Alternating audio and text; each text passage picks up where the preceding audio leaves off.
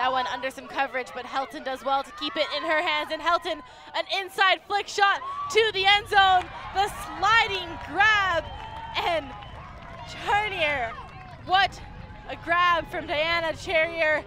Fury looking so comfortable, 5-1.